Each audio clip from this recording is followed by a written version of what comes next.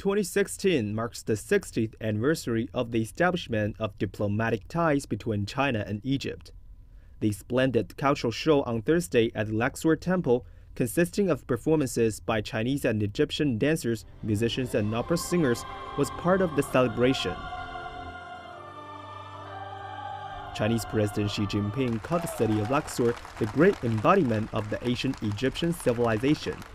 He said the two countries should deepen their friendship and consolidate the public opinion basis for bilateral cooperation, so as to promote common development and prosperity. Al-Sisi said Xi showed great support for Egypt by attending the events in Luxor. He said Egypt admires the great Chinese civilization and China's achievements along its development path. He hopes the two sides can deepen their cultural exchanges. President Xi continued his tour in Luxor on Friday.